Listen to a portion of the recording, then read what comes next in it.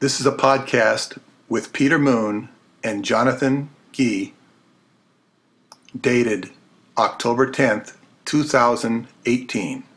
And today we're going to be discussing the work of Enochian Gee and also that of Jonathan D. or John D. Good morning, Jonathan. How are you? I'm good. How are you? I'm fine, thanks. And I want to introduce you to my audience or to those who are listening to this podcast and are not familiar with you. Go ahead. Tell us a little bit about yourself. I just turned 41. I'm a Libra, and my birthday was 2 days ago or so. In that 41 years, I have managed to accomplish very little that I can show for myself financially, but I have produced a copious amount of work that I hope is of benefit to humanity. A lot of it is metaphysical. Most of it is metaphysical. Some of it is esoteric in nature, and some of it is more science-based as opposed to past definitions of science. And the Enochian system falls into both of those categories because it was scientific at the time that it was initially, I guess we should say, invented, not discovered.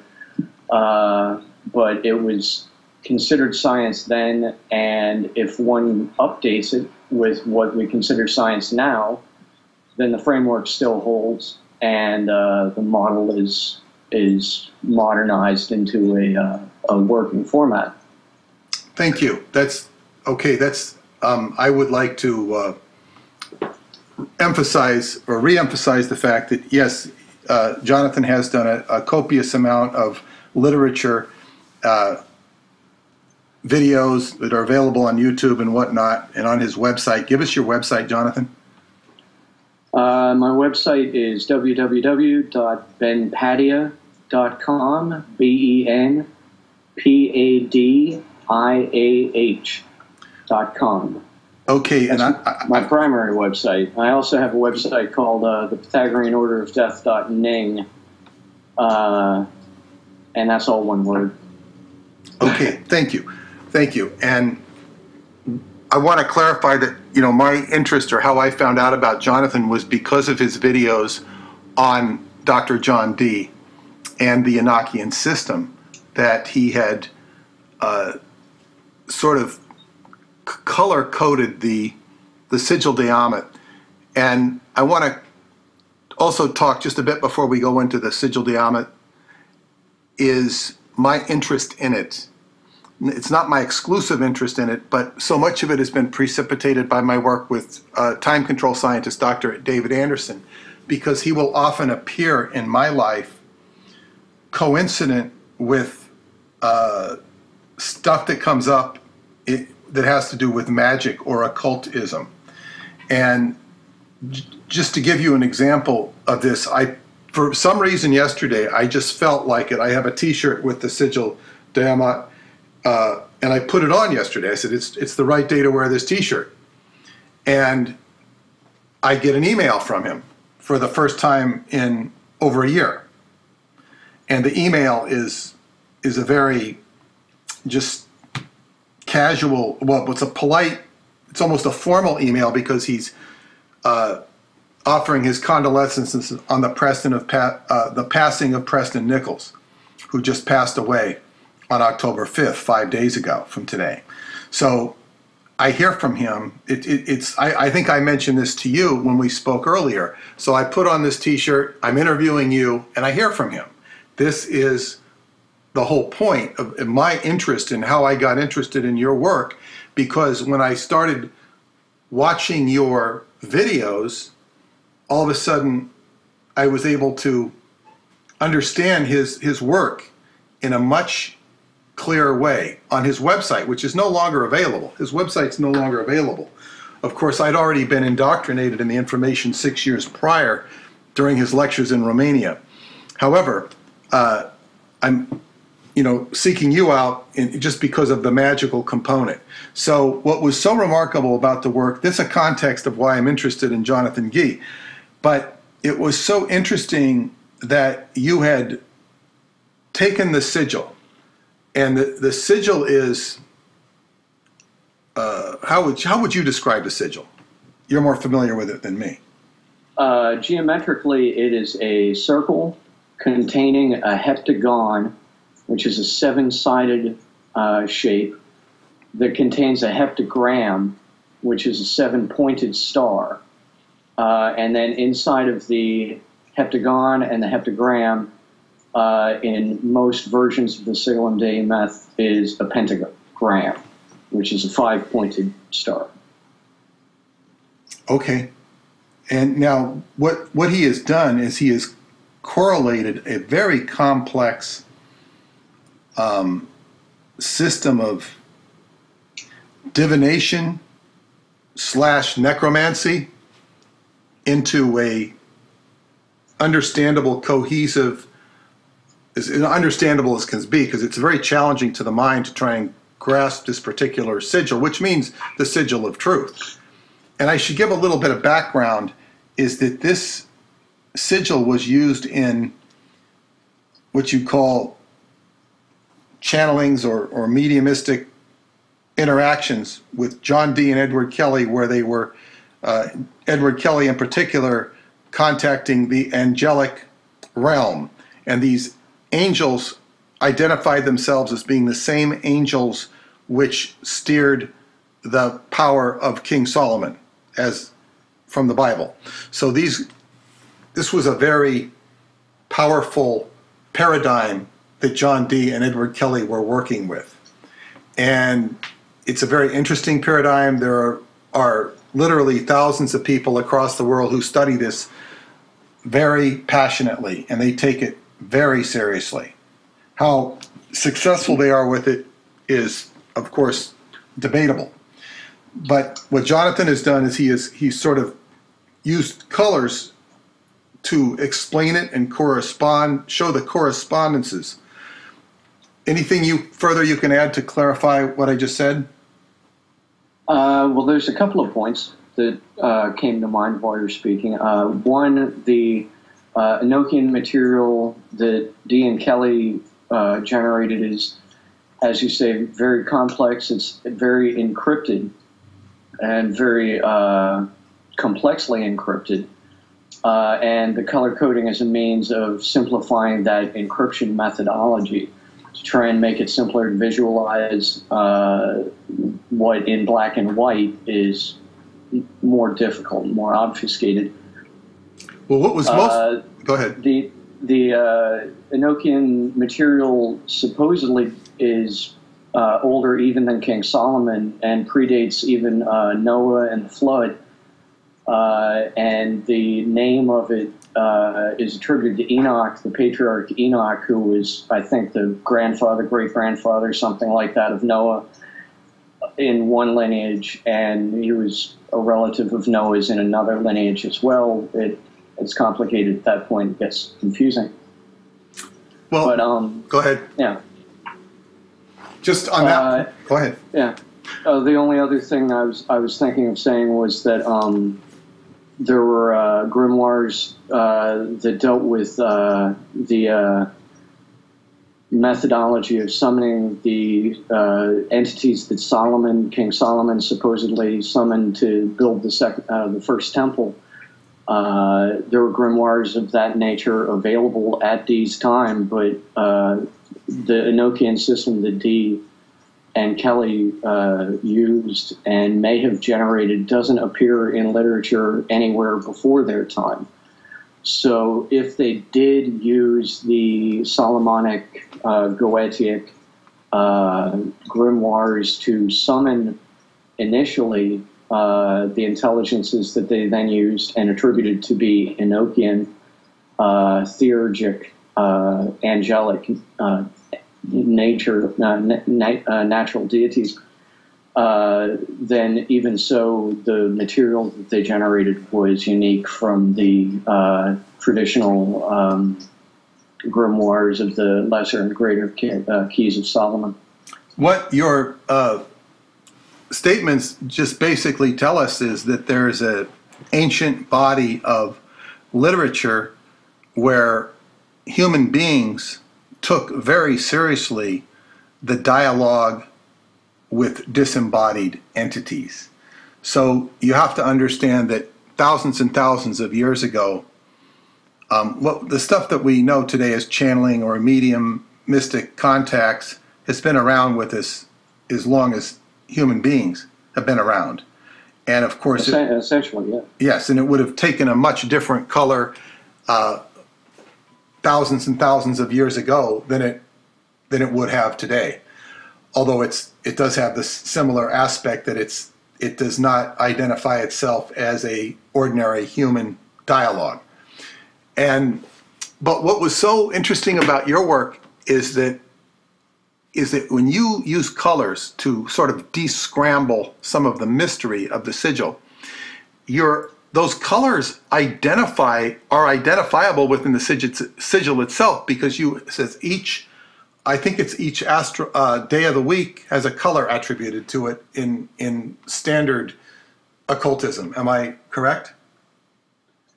You didn't pick the colors; they sort of picked themselves, correct? Well, there's. Let me back it up just one second. Scrying is basically what we're doing right now. You and I, we're talking at a computer. It's not much different than what Dee and Kelly were doing with their crystal ball, or what Nostradamus did with water, or Nephates was the Egyptian scribe who's attributed with the invention of it, or at least the first writing down of some methods for it. We're basically scrying right now, and I don't know if he was communicating with more intelligent beings than we are now or not. Most people still haven't cracked the code that he was using to communicate in, even today, but that's neither here nor there.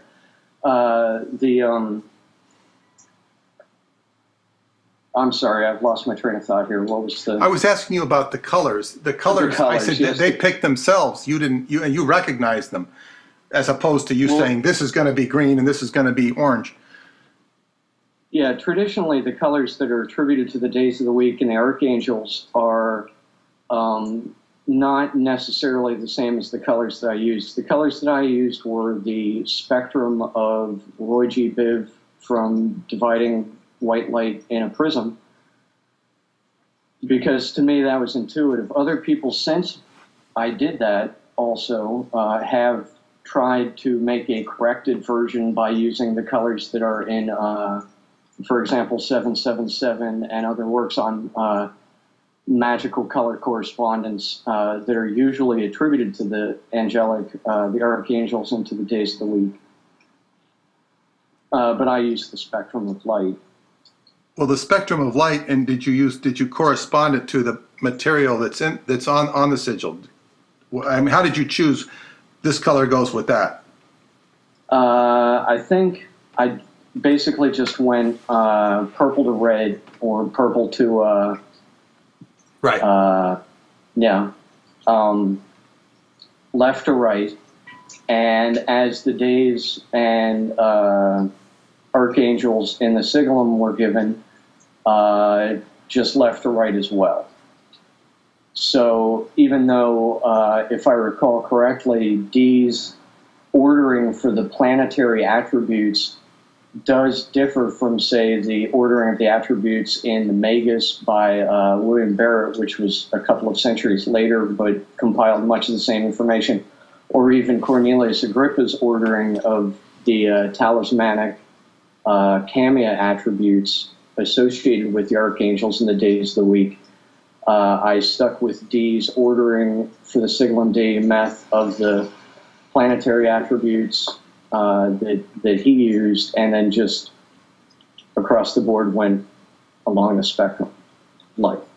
Okay, now what's very obvious is that with some of not only the color coding that you did with the sigil, which makes certain aspects of the sigil stand out and makes them identifiable and therefore to some degree understandable, it seems to me that you've greatly added to the potential to understand this device, even to the point where you're understanding it from a perspective that John Dee didn't necessarily have?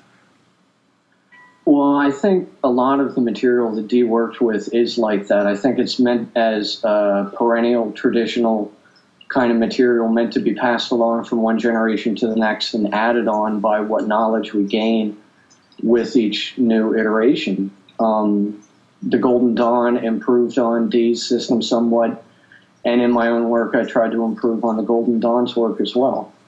Well, from my understanding of the Golden Dawn, shared with me by Joseph Matheny, who used to be a member of it, he said they were not using the right stuff at all, and that they were, Crowley didn't use their stuff. In other words, it was altered. Eliphas Levi had altered it. So you had a great society kind of like pissing in the wind, or worse. No, I would concur with that. A lot of the work that I did with the Golden Dawn material was fixing what appeared to be mistakes, if they weren't intentional obfuscations. A lot of what we have to do is fix repetition of error. In encryption, in particularly number squares and letter squares, if someone messes up a single, jot or tittle, it changes the numerical sum value for the entire thing. But in that context, if there's a predicted outcome, like magic number sum for a magic number squares, then it should be possible to fix the error. And I found that that was true with a lot of the Enochian material, in spite of Mather's and even Gardy and Crowley's own attributes. There were some that could be improved on. Okay, so when we're talking about correct use of the sigil, correct interpretation, what, in your opinion, is the difference between, obviously this stuff is stirring up entities galore. What is the difference between, say, having it correct and not having it correct in your estimation? Well, that's a very good question. I shy away from all forms of summoning, evocation, invocation, and ritual practical magic personally, because I don't know that there is an absolutely right methodology. What I've worked with myself in terms of trying to simplify and make more easily accessible the encryption methodology that Dee used, it doesn't necessarily make the angelic summoning magic that goes along with that easier, better, more effective, or in the opposite case, any worse or less effective that I'm aware of, because I haven't, as I say, I haven't used it in practical magic myself. Now, in terms of intelligences that do get stirred up, the way I would explain that personally is that essentially the video that I watched recently that you recommended, it was a Terrence. It was Vincent Bridges. I suggested you watch the videos of a video of Vincent Bridges. Go ahead. I would concur with a lot of his conclusions in that particular video, which was presented by him and Dan Winter at the conference a few years back. That held in Prague? That particular? Many of his conferences have been, so I would assume yes. It probably was. A lot of it dealt with the geography of that area as well, which I hadn't known about. I found fascinating to learn. Particularly the backstory with Edward Kelly after he had separated from Dee. I didn't follow that in my own research, so learning about his horrific experiences was quite fascinating. But yeah, I think in terms of the intelligences that get stirred up, it's very inspiring. A lot of these are new ideas or channeling pathways to new ideas that we wouldn't necessarily have on our own were we to use these methods. Crowley described it as like dialing in a number to a phone. You have the phone book, that's the grimoire, you look up the number of the entity you want to summon, which is the signal, and then you call them up using the traditional manner. And you have a conversation, but he also compared that to accessing different neural pathways in our own brains. And I tend to side with that. I think a lot of the inspirations that we get from working with theurgic and spiritual and good or white magic are just inspirations from a better future. Ourselves in a better world line, superior to our own present, in which we're mired down and bogged down by material concerns. And I don't think those are necessarily supernatural per se.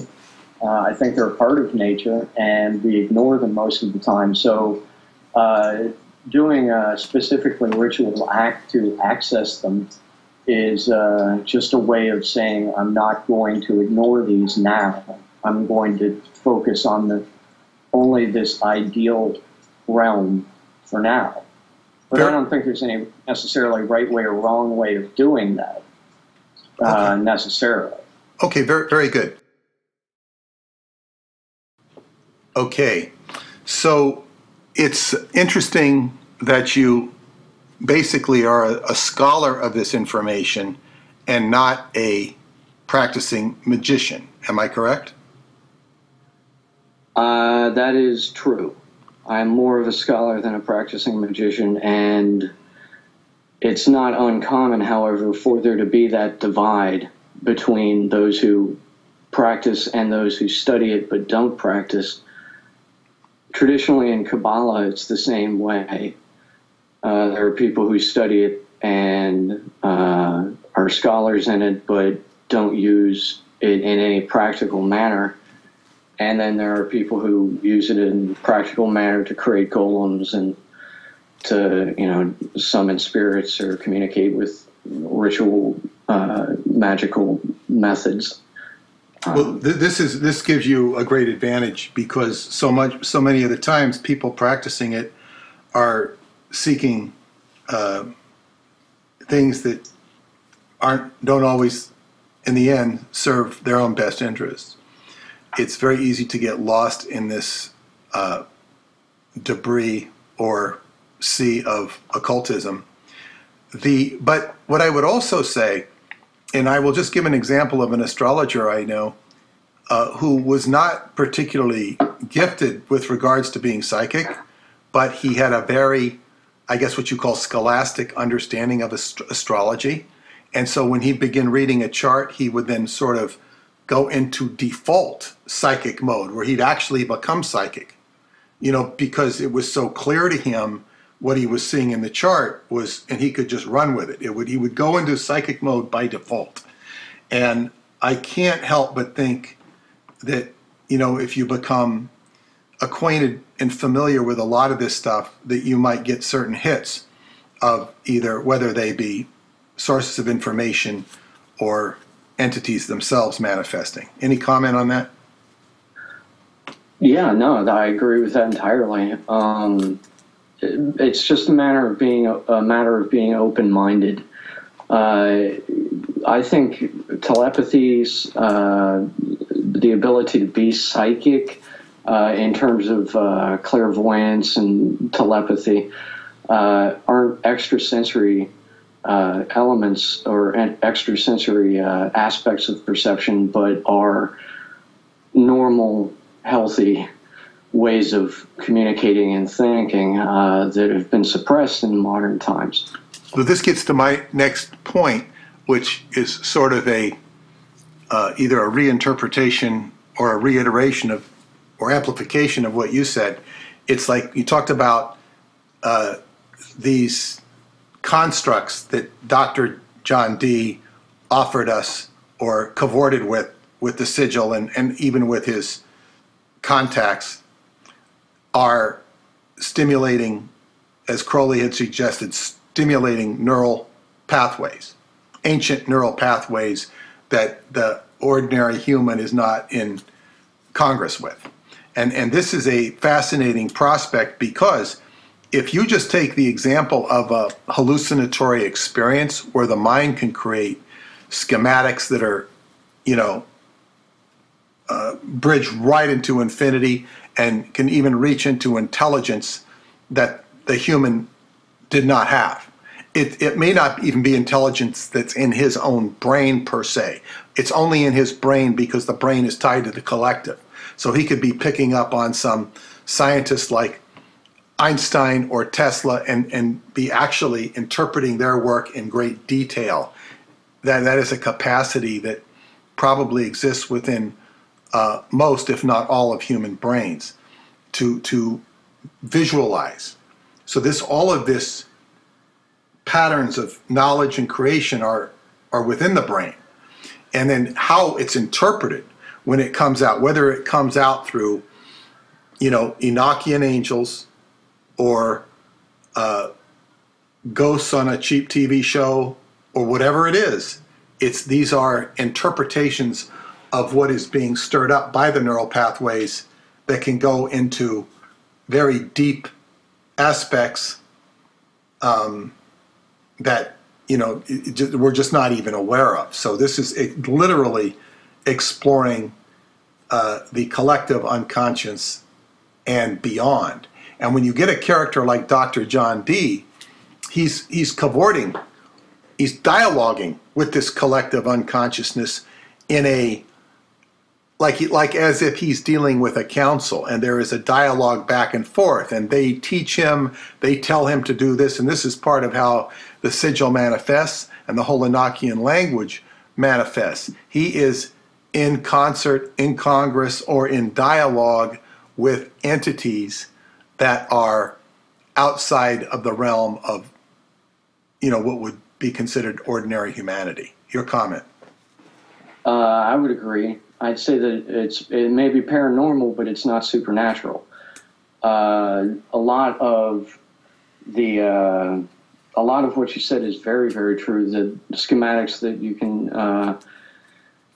can channel or interpret in a hallucination are only of as much value as they are use, though. So if you bring back something that's too complicated that people can't understand, they tend to kill you for it. Also, the belief that we can communicate with some form of intelligence inherent or innate within nature that is greater than our own is ancient in the extreme, as well as shamanic in nature. The same is true of plant medicine, where people say that the plants themselves taught the original indigenous peoples how to cultivate them in a manner that would be the most effective at producing holistic results. The same essentially goes for what Dee is saying in terms of trying to read the mind of God and then communicating with angels that were sent to him in a way that could interpret for him what he was seeking to find. But if you aren't seeking anything, then there's no reason to like, again, this goes back to the groups who practice as opposed to study. I don't have any needs that I would want to use magic to achieve, personally. So I don't have any draw towards that. That most people that I know of who do magic feel the need to use it for some specific goal.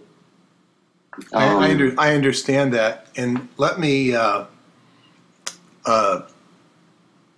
turn this in the direction of how I come into concert with this phenomena, and in particular, as it relates to the stories, legends, science, and of time travel that I've been involved with for over the last 25 years, beginning with my collaboration with Preston Nichols. And what I'm saying here is, I guess I would say is my first attempt to verify that the Montauk Project story did have some validity, resulted in discovering synchronicity with the names of Cameron and Wilson, which led me directly to the door of Marjorie Cameron. And she was the first one to tell me about the work of John Dee and Edward Kelly. She told me that Jack Parsons and L. Ron Hubbard were trying to emulate the work of both of those magicians. And there was even a superimposition of their personages on Jack Parsons and L. Ron Hubbard. And this would explain to her why Hubbard turned into a rogue in terms of absconding with Jack Parsons' wife and what was it? His money, his boat, whatever. So anyway, the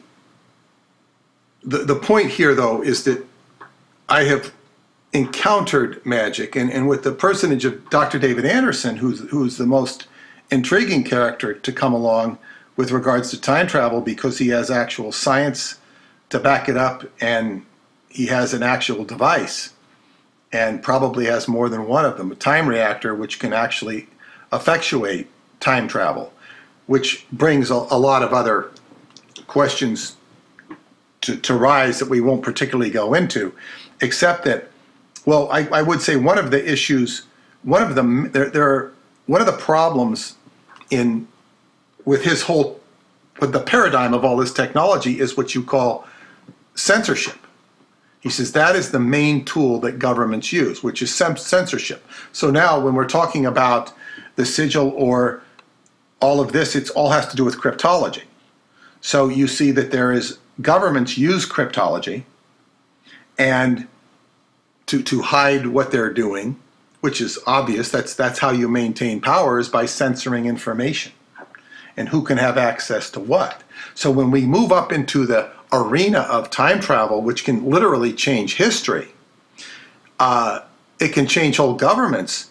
There is a different order of government than the regular government that we are all familiar with, and that is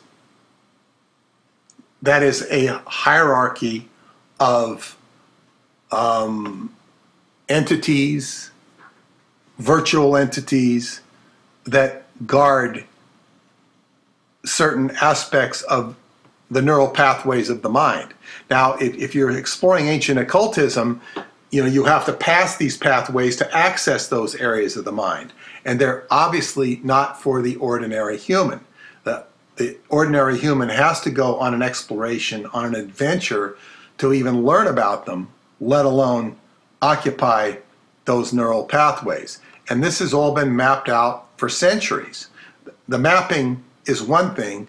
The traveling of the path is an entirely different thing.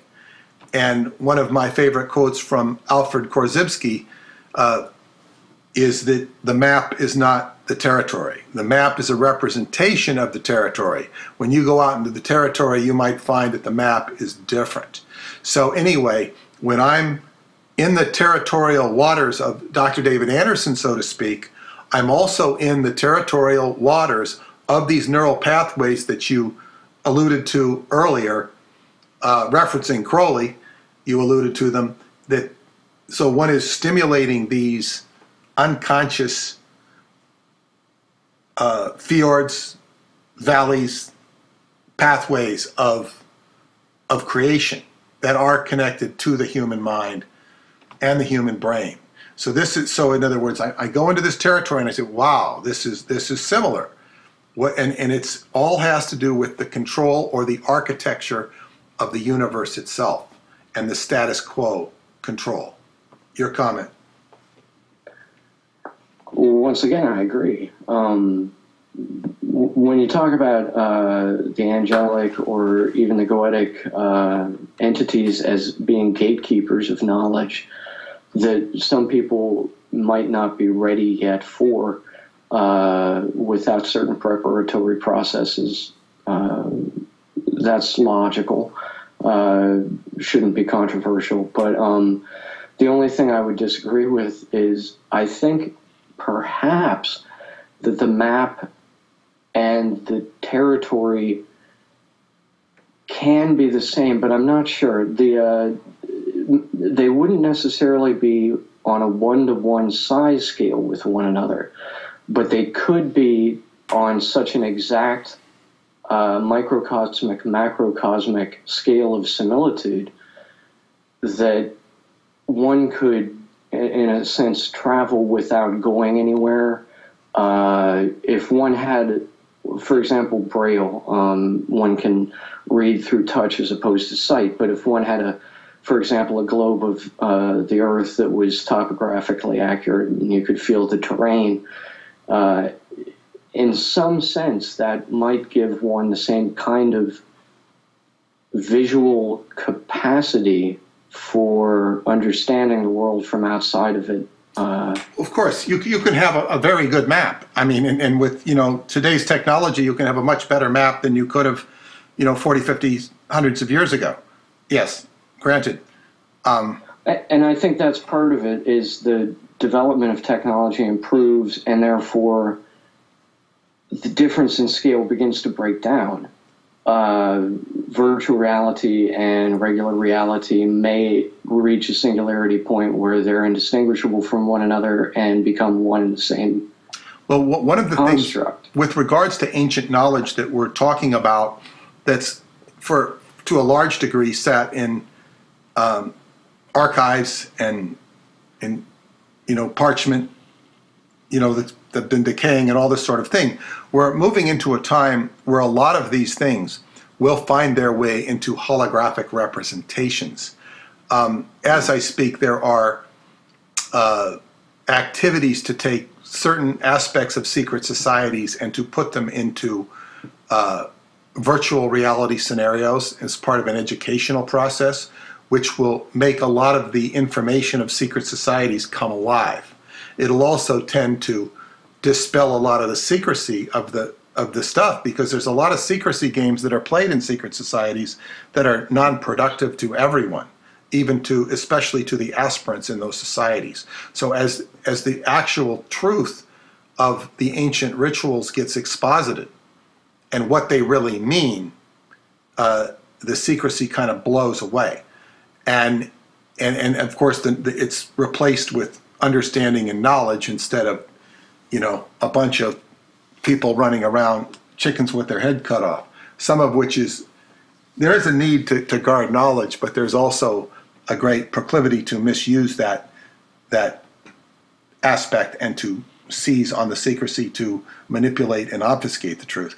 But anyway, when I get to the issue of the censorship, and one of John Dee's angels, Michael, I believe it was, said to him when John Dee had scolded him for not showing up on time, he says, we moveth time does not moveth us, or words to that effect. So in other words, they position themselves as being senior to time.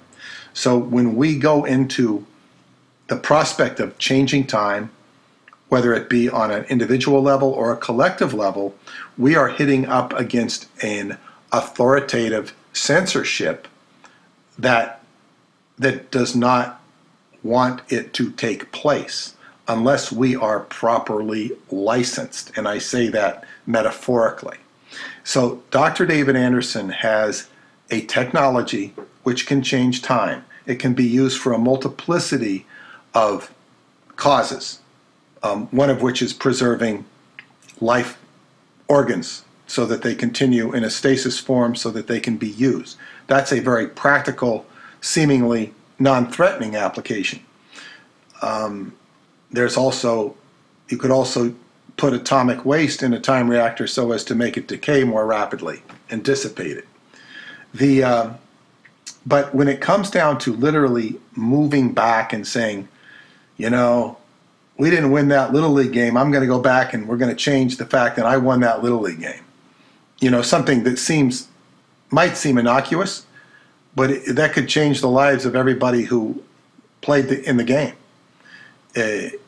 significantly or insignificantly. So in other words, and then if you start having multiple people doing that, you're creating a multiplicity of chaos. So therefore, the lords of order are going to show up, even if you didn't invoke them, because you're now. It's just like if you could start finding keys to banks and start writing checks galore, and you found a way for the bank to cover them, perpetrate fraud on the banks, but nobody could detect you. The only way they could detect you is to say, you now have $1 trillion that you didn't have 6 weeks ago. That's kind of what will happen in a situation where you exercise a skill or power that is, that others do not have.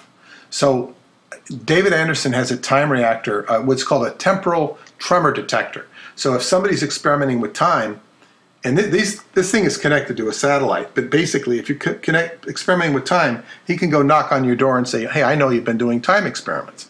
So all of a sudden, it doesn't matter who you are. He says, how do you know I'm doing that? It gives him a certain amount of altitude, and say, how did you know I was doing this? So he's ahead of the game. But it stands to reason that when he did what he did, when he discovered his first ability to seriously move something into time, was he approached by a higher force? A temporal tremor detector from another realm that says, hey, you're doing experiments with time. What do you think you're doing?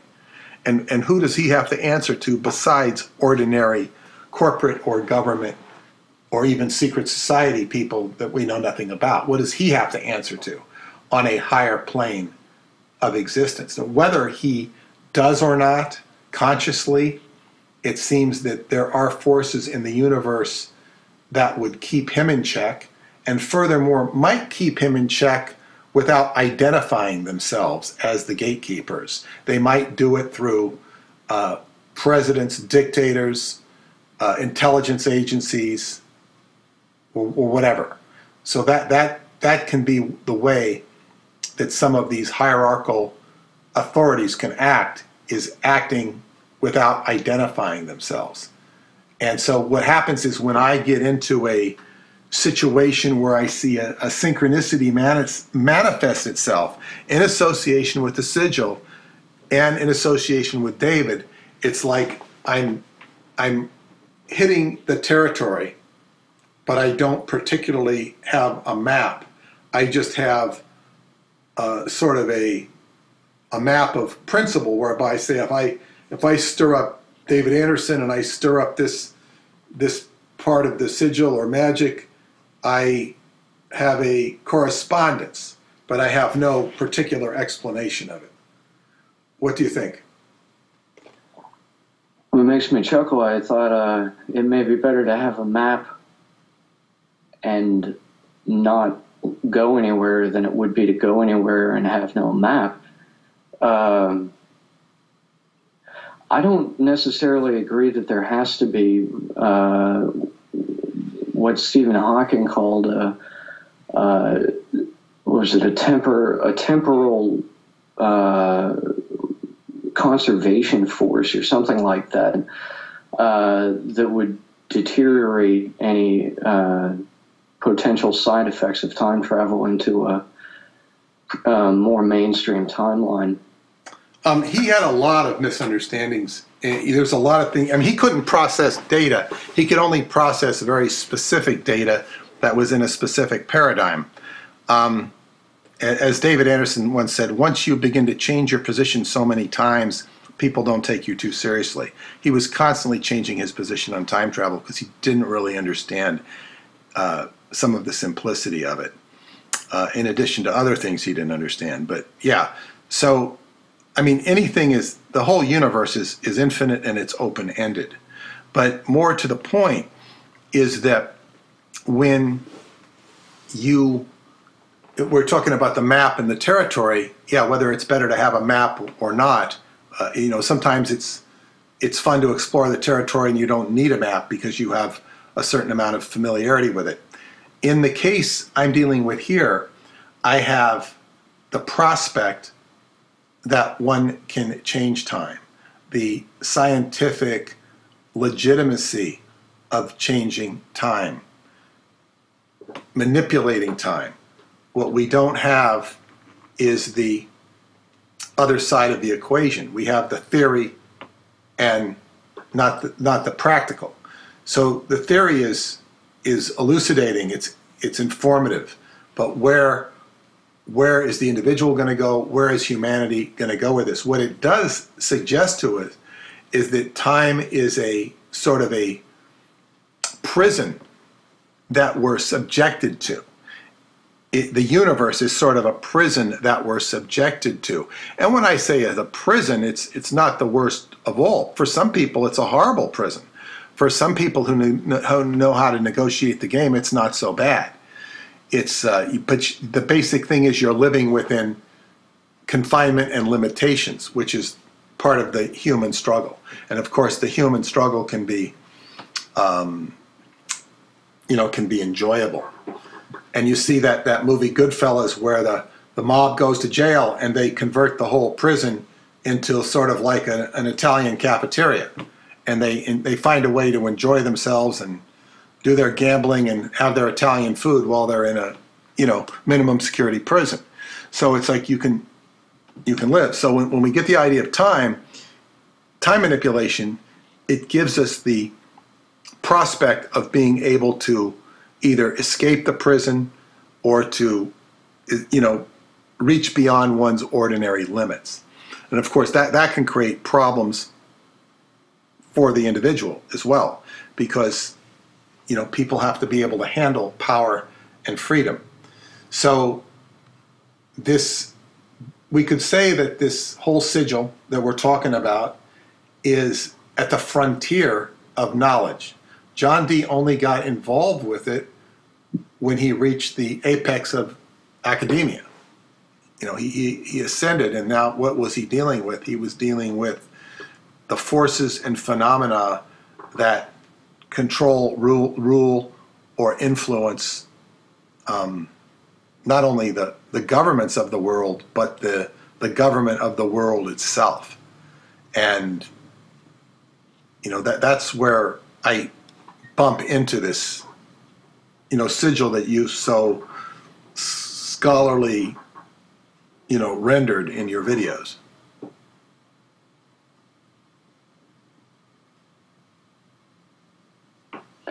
True.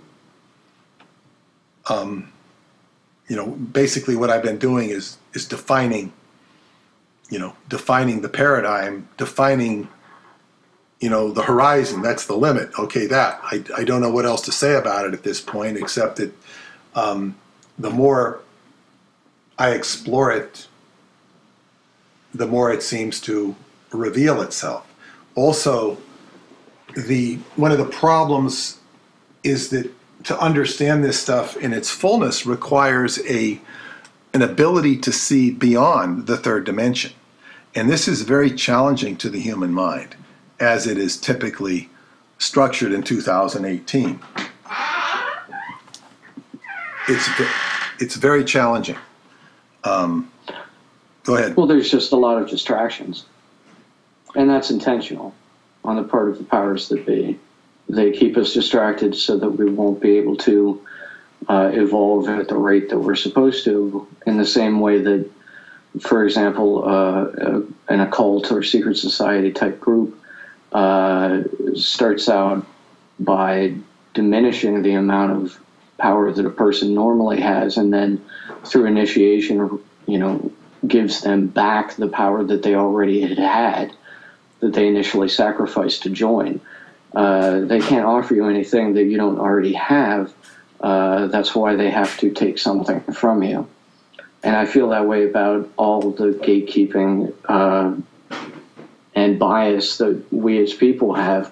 I don't think it's up there. I don't think there would be any need for there to be enforcement of natural laws. I certainly don't think that there are entities that exceed space-time that would feel the need to come back down here and wag a finger.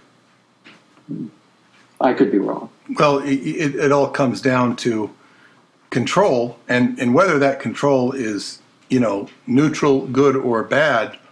The point of it is control, and it's an exterior control that we're actually talking about and looking at just as a part of the universe.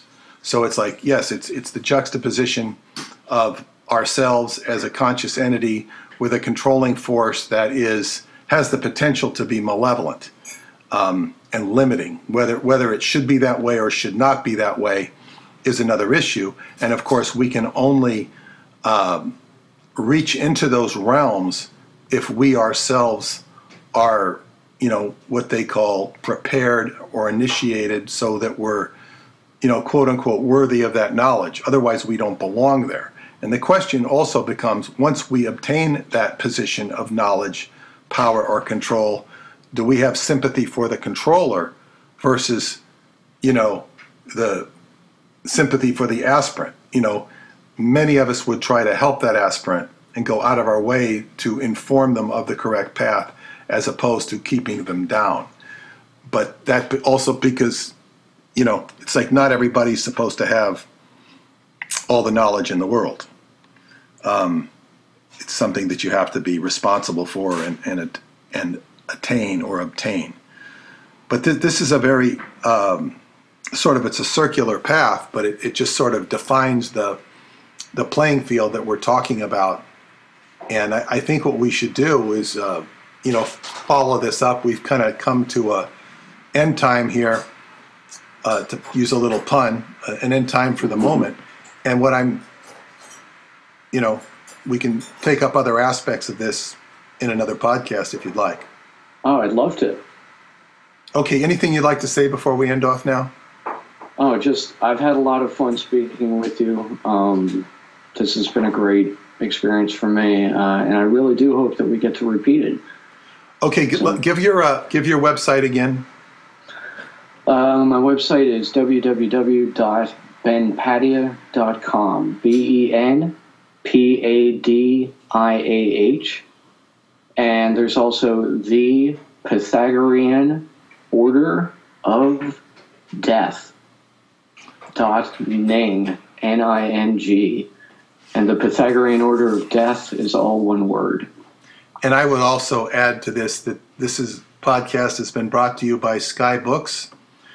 Sky Books, the company where science fiction meets reality. SkyBooksUSA.com is the website, SkyBooksUSA.com, and also visit the TimeTravelEducationCenter.com.